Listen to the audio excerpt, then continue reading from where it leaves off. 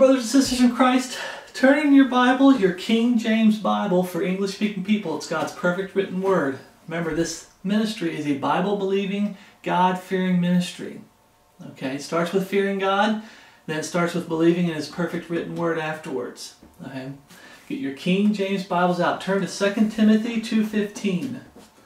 I know a lot of the brethren have this memorized. This is a memory verse. Okay, 2 Timothy 2:15 states that study to show thyself approved. Study to show thyself approved. Why do we study?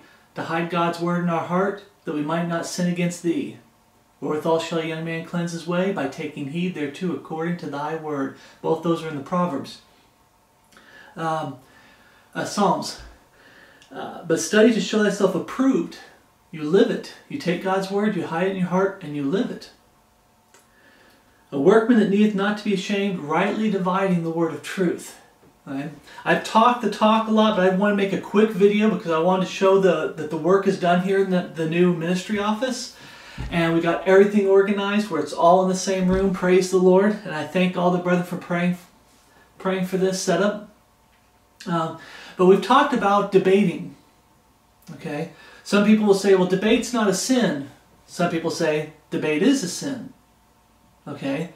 Well, here's the thing. You're both right and you're both wrong. This side's half right. This side's half right. You see what we're talking about? Well, let's look at debate in the Bible. Turn to Proverbs 25. First time debate is mentioned is Proverbs 25. This is what a lot of them will go to saying, look, Proverbs 25 says we can debate. And it does. But remember what we just read there, rightly dividing the word of truth.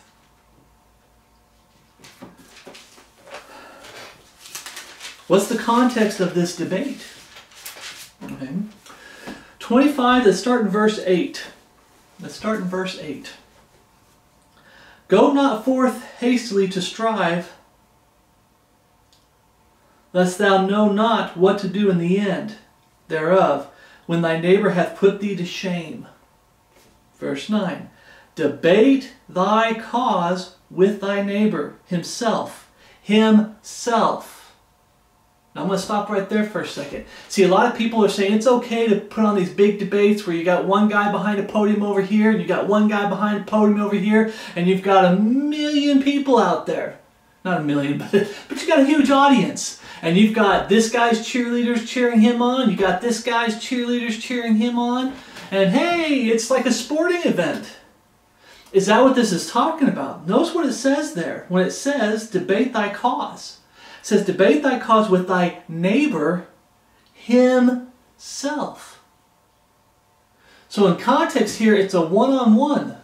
There is no audience. There is no big show, drama, trying to get many views, clicks, whatever, on YouTube and Rumble and platforms like that. It's not about that. Okay? It's about you going to somebody one-on-one. And it says thy neighbor. Okay? Now in this context, the neighbor here is talking about the Jewish people, but there was also Gentiles that lived among the Jewish people back then. Okay? Himself, and discover not a secret to another, lest he that heareth it put thee to shame, and thine infamy turn not away. What is it talking about here? It's talking about when you've got a problem, a worldly problem, with a neighbor, don't start backbiting. Don't start whispering. Don't start grumbling. Look into the issue thoroughly. Study the issue that you have a problem with thoroughly to make sure that you're not in the wrong. And then you go to that neighbor and debate thy cause with that neighbor. Why? To iron things out. But it's talking about worldly issues. Where my land starts and your land ends. Okay? Your horse keeps coming over to my land and messing up my fence or something. You're debating your cause. That person's wronged you and you're debating your cause. You're supposed to go talk to the person. See, that's one of the hard things we have today, brothers and sisters, is actually confronting brothers and sisters in Christ and talking to them. You got a problem with a brother in Christ or sister in Christ? Go talk to them. When it's a worldly issue, go talk to them. And notice it says himself. It's a one-on-one thing. It's never a group thing. It's a one-on-one thing. And in this context, I believe it's talking about worldly issues. Okay? Worldly issues. Now, Isaiah 27:8 says, uses the word debate. Isaiah 58:4 uses the word debate. 27:8, you don't have to turn here, it says, "In measure, when it shooteth forth, thou wilt debate with it." And there's more context to it, but it's talking about debating worldly problems. Okay? "Behold ye fast for strife." That's Isaiah 58:4. "Behold ye fast for strife and debate, and to smite with the fist of wickedness. Ye shall not fast as ye do this day, to make your voice to be heard on high." Once again, it's not debating one-on-one, it's saying, and it's future prophecy. Look at today. Debating's become a sport. On high, where everybody can hear you, everybody can see you. Okay? It's becoming a sport. There's videos you can watch to learn how to win a debate. Well, if you're speaking truth, you should automatically win, right? No, no, no, no, no. It's not about truth. It's not about whether you're right or wrong, but here's some ways to win whether you're right or wrong. Here's how to manipulate the people listening, but the debate between two people, to make them think you're right. It's a sport. It's not about being right or wrong, it's about winning. And in the end, when you actually look at it, nobody actually wins a debate unless the two people that disagree, one walks over here and shakes his hand and says, "You're right, I'm wrong." Or this guy walks over and shakes his hand, "Nope, you're right, I'm wrong." Nobody wins debates. When it's one-on-one, that's how it's supposed to be. You're supposed to be able to work things out when it comes to worldly issues. You're supposed to be able to work things out, brothers and sisters of Christ. Work it out. Okay? But now let's turn to Romans, because this is the one side saying, hey, debate is okay. Yes, under the context that you're debating with a neighbor one-on-one, and it's to solve a worldly problem. Something worldly. Now this side that says debate is a sin, are they right? They're half right. But they forgot that context we just mentioned there. You are to debate your cause with your neighbor when you have a problem with somebody. Hey, you backed over my cat. We need to talk. Hey, you did this when it comes to worldly issues. Okay? Your child came by and knocked my garbage can over. He does it every week, knocks my garbage cans over. And I have to clean it. You go debate your cause with your neighbor and try to fix things and iron things out. Okay? So are we allowed to debate under that context, rightly dividing the word of truth? Absolutely. But what about Romans 1:28, Romans chapter 1 verse 29 and 2 Corinthians 12:20? What is this falling under? Because then you say, well, is the Bible contradicting itself? Let's see, Romans chapter 1 verse 29. Let's go back to the New Testament. Romans chapter 1 verse 29.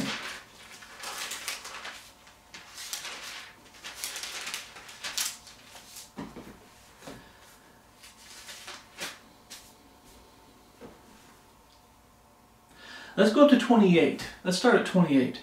And even as they did not like to retain God in their knowledge.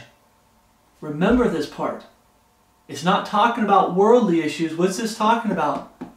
Godly issues. Biblical issues. Spiritual issues. Okay? And even as they did not like to retain God in their knowledge, God gave them over to a reprobate mind, to do those things which are not convenient, not profitable. Okay? They're not profitable, they're a waste of time, and they're going to hurt you in the end. Verse 29, being filled with all unrighteousness, fornication, wickedness, covetousness, maliciousness. That's all unrighteousness. The fornication, the wickedness, the covetousness, the maliciousness. Here it is, full of envy, murder. These are all sinful, wicked things. Unrighteous things. Okay? Envy, murder. Then we get to the word debate. See, this is where this side gets it saying, oh, debate is a sin. Deceit, malignity, whisperers, backbiters, haters of God, despiteful, proud, boasters, inventor of evil things, disobedient to parents, without understanding. This is all wickedness and sin. So why does it lead its debate under wickedness and sin? We'll get to it. I just want to go through this whole list so that there's no... People are still going to argue. You're always going to have those people out there that will argue. But everything in here is negative. It's sin. It's wickedness. It's contrary to the way God wants us to live and be. Without understanding, covenant breakers, without natural affection, sodomy. Implicable, unmerciful. And it's funny that I put that natural affection. I have to bring this point up that now in a lot of Bible buildings out there, they're accepting sodomites and claiming they're born again, and they're still sodomites. And even as they did not like to retain God in their knowledge, God gave them over to a reprobate mind. Sodomy is an abomination in the sight of God. If you're truly saved and born again, you're an ex-sodomite. You're not present tense a sodomite anymore. You give that up for the Lord. But these people, in their heads and everything, they've talked themselves, debating, they've talked themselves out of conviction. And they're doing things the wrong way. Unmerciful, who knowing the judgment of God, that they which commit such things are worthy of death. You mean they're worthy of death for debating? It's under the list. Who knowing the judgment of God, that they which commit such things are worthy of death, not only do the same, but have pleasure in them that do them. Like I said, a lot of people like watching debates because for entertainment. I'll be honest with you, I got caught up in some of that too, where I started watching some of the debates and going, oh yeah, you scored. Oh yeah, you told them. But what does the Bible say? Cast not that which is holy unto the dogs, neither cast ye pearls before swine, lest they turn around and rend you. Oh yeah. I got rended because it became a flesh issue, it became a pride issue. It became like a sport. And God had to teach me in the comment sections that when you're debating the Word of God, knowing the judgment of God, the Word of God, this is where that debate comes in, where it's a sin. When it comes to the Word of God, we are to, in meekness, instructing those that oppose themselves. We instruct one another in meekness, humbleness, but with authority and assurance, because we have the perfect written Word of God. Usually it ends there. I'm telling you this right now, brothers in Christ, when I start trying to instruct or have a conversation with someone who professes to be a Christian, and we start talking about God's Word, and I say King James Bible is God's perfect written Word, that usually ends it right there, because they don't have a perfect authority. They don't want a perfect authority. They don't want God being the final authority in their life through His perfect written Word. They want to be their own authority. And when you realize that, you're done. When someone says, hey, the King James Bible is not the perfect written Word of God, then we don't have the same foundation. There's no point in talking. There really isn't. You're going to waste your time. It's not convenient. But brothers and sisters in Christ, even when you're talking with a brother or sister in Christ you believe is saved, when you realize that the conversation's going from instructing one another to discussing the Word of God with one another, trying to help one another, correction, instruction, okay? When it starts turning to a debate, starts getting heated, starts becoming an argument, people are starting to get mad. That's when you got to say, okay, I'm done for right now. I got to step back. I'm going to take a break from this subject. We can come back to it later. Or you can get to the point where that brother or sister in Christ, they're not going to listen. Let them alone. And this, I'm not talking about all across the board, they're blind leaders of the blind, but in the issue you're trying to reach them with, evidently, they don't want the truth at that point in time. Maybe in the future, we keep praying for them. We're planting seeds. Okay? but maybe they don't want the truth. So you have to say, hey, in that area, let them alone. They be blind leaders of the blind. The blind lead the blind. They both will fall into the ditch. And maybe it'll take them falling into a ditch to open their eyes to the truth. That goes for lost people. That goes for saved people. Okay? If you jump down to Romans 2, verse 2, it says, but we are sure that the judgment of God is according to truth against them which commit such things according to truth. What did Jesus say? I am the way, the truth, and the life. Sanctify them through thy truth. Thy word is truth. See, it goes back to the word, perfect written word of God. It's what it's always going to come back to, brothers and sisters Christ. When you have people trying to debate over the Word of God, what does the Bible say? All Scripture is given by inspiration as profitable for doctrine. When you have people that are wanting to debate over doctrine, that's a sin. We're to preach the truth, the doctrines that are found in this book under the Pauline epistles, the doctrines that are for today. And I've always taught this. You can find some doctrines that overlap. There's doctrine all throughout the Bible. But you need to realize what doctrine is for us today that we're supposed to believe in and stand for. Like looking for that blessed hope. The true plan of salvation. Right? Eternal security. These are just some that I'm throwing out there. Now, brothers and sisters in Christ, right? All Scripture is given by inspiration is profitable for doctrine. We're not supposed to be debating over doctrine. For correction, we're not supposed to be debating over correction. How we correct. We're supposed to follow the Scriptures. For correction, for all Scripture is given by inspiration is profitable for doctrine, for reproof, for correction, for instruction in righteousness. Okay, very rarely, but there are still times that we debate. People try to get in debates over how we're supposed to rebuke, how we're supposed to correct, because some brethren aren't showing brotherly love when they correct someone, lost or saved. I mean, not lost is not brotherly, but love in meekness, constructing those that impose themselves. When they're correcting the lost world in meekness, humbling yourself with authority, with ultimate authority, because we have the Word of God, hiding it in our hearts. But we do it in meekness, not in pride, not in ego, not in vengeance, not with bitterness, and I can keep going on and on. But we read here that links, I have it in my Bible where it links up to what's going on up there. It's talking about the Word of God. Are we allowed to debate this? No. We're to stand for this. The Bible says that we're supposed to be of the same mind and the same judgment, striving together. Is debating striving together, or is debating dividing and separating? I'm of this man, I got to root for him and get his banner and go, woo hoo. Well, I'm of this guy, I got to root for him. I'm of this person. Yeah, that's what debating does. Debating divides. That's why God puts it, I believe, under here into sin, because debating confuses people. Those that are what the Bible calls simple. Okay? When it talks about people that are simple, they're easier to deceive. What does simple mean? That you don't know this book like you should know this book.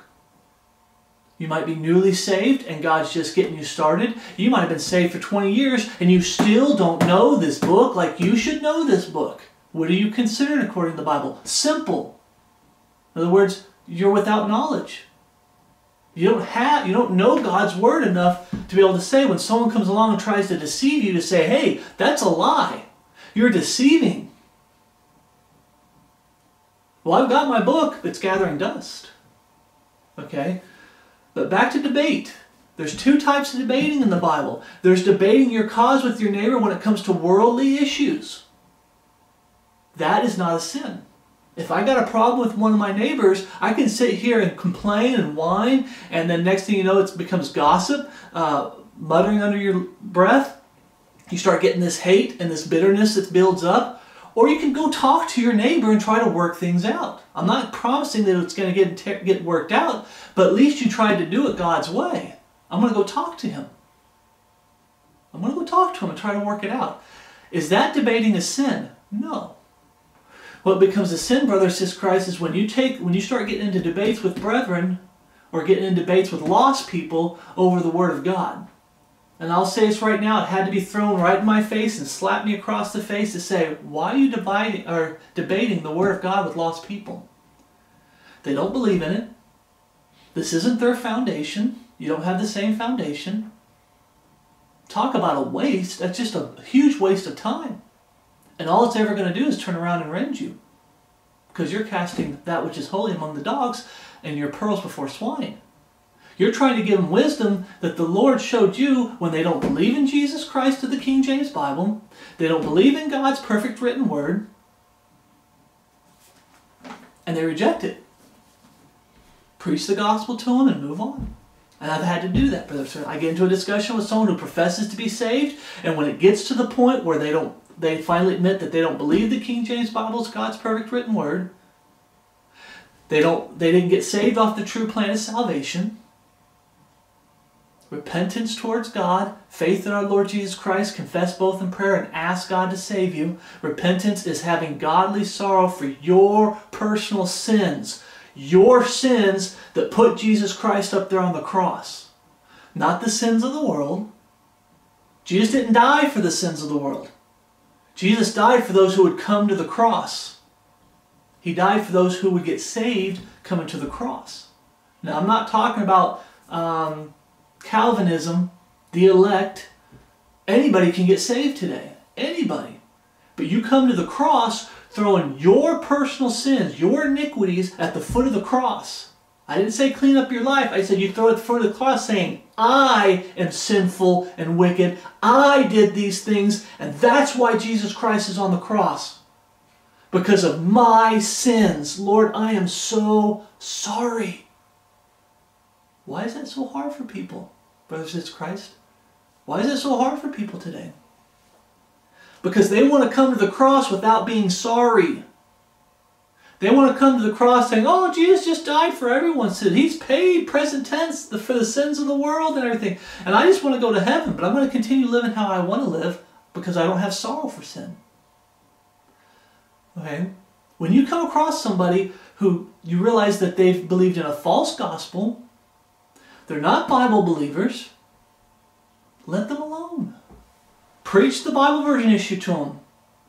They reject it, preach the gospel to them. They reject it, let them alone. They be blind leaders of the blind. Now you said, why did you put it in that order? My testimony is I was a false convert most of my life, brothers to Christ.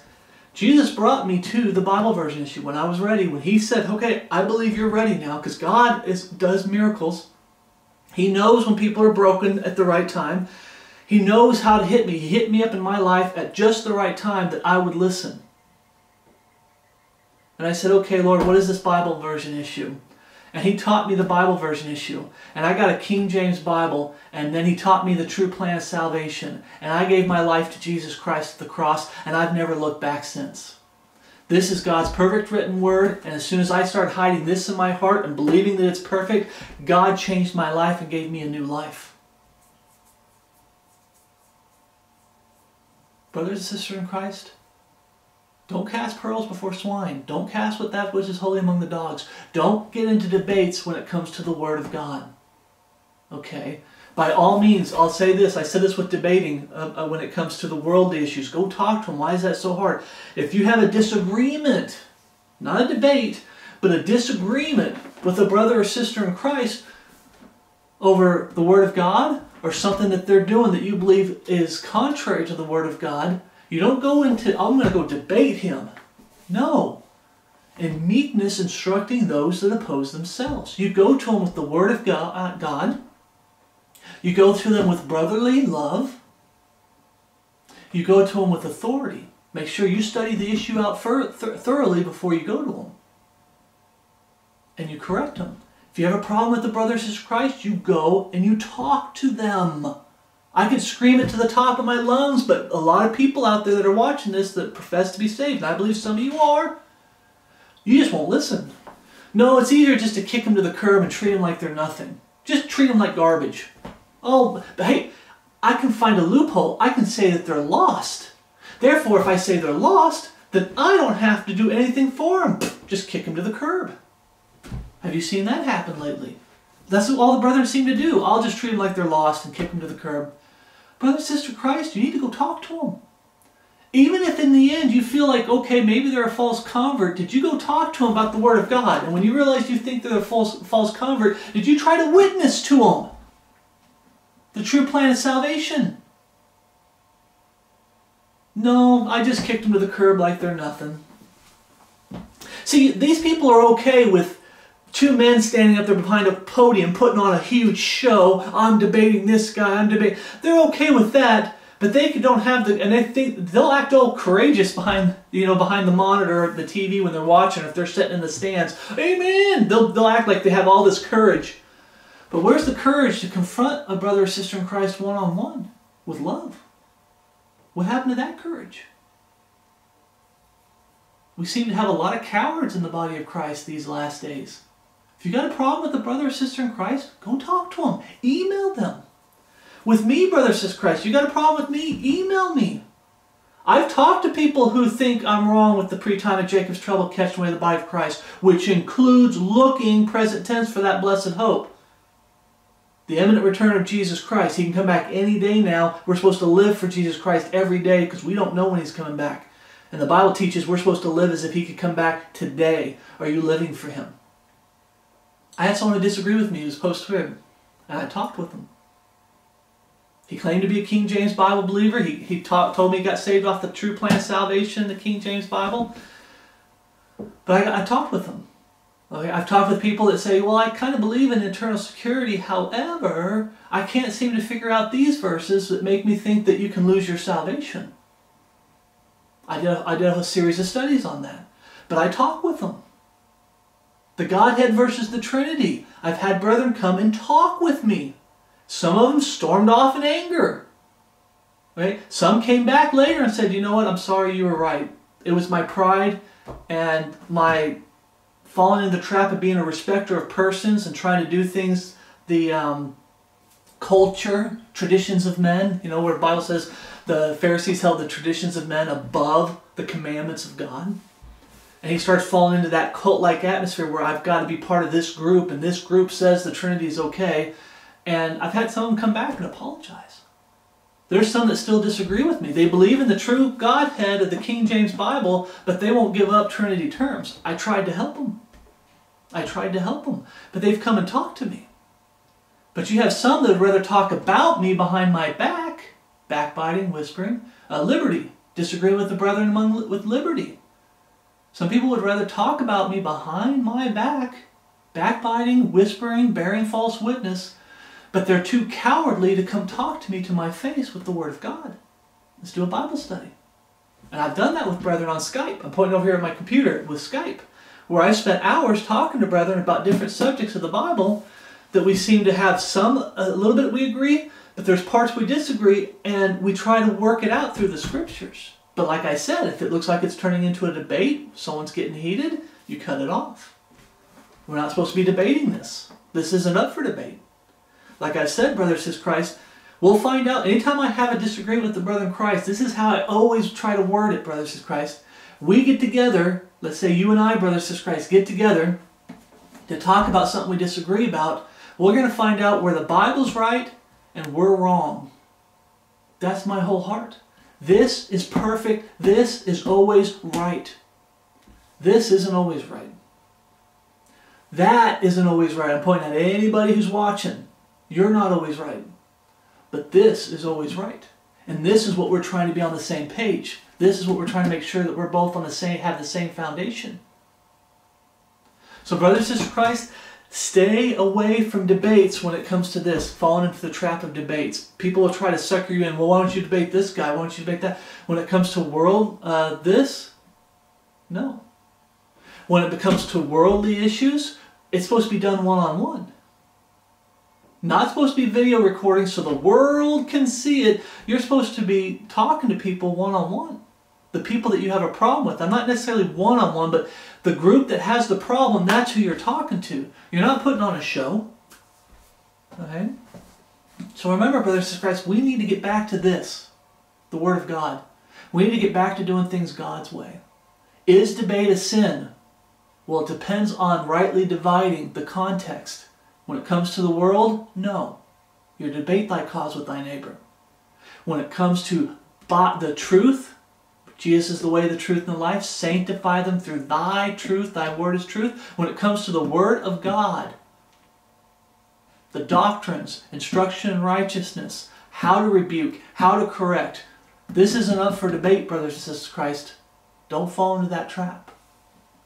So I'm going to end this with grace and peace from God our Father and the Lord Jesus Christ be with you all, and my love for you, which is in Christ Jesus our Lord. Thank you for your prayers. Hopefully this new setup works out, brothers and sisters in Christ. I'm working on the guest bedroom in case any brothers or sisters in Christ want to come visit and fellowship.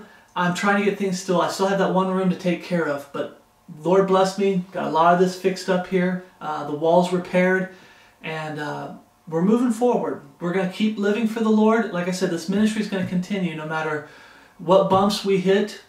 I pray that I stay on the straight and narrow. I pray you stay on the straight and narrow. Please pray that I stay on the straight and narrow. Brothers and sisters in Christ, that's what I mean by praying for me. And I thank you for the encouragements. I really do, brothers and sisters in Christ. I thank you for the emails. I thank you for the comments. And Lord, my heartfelt desire is I wish someday, I know someday we're going to meet. Someday, brothers and sisters in Christ, we're going to meet. And we're going to be together in fellowship face to face. Right now, my heartfelt desire is to see you, brothers and sisters in Christ, face to face. To be able to fellowship with you face to face. But until then, I'm going to be praying for you. Please be praying for me. And I'll say it again. Grace and peace is what I want for you, brothers and sisters in Christ. I don't want destruction, bitterness, hate. I want grace and peace for the body of Christ. Grace and peace from God our Father and the Lord Jesus Christ be with you all. And my love for you, which is in Christ Jesus our Lord. Thank you for watching. I'll see you in the next video.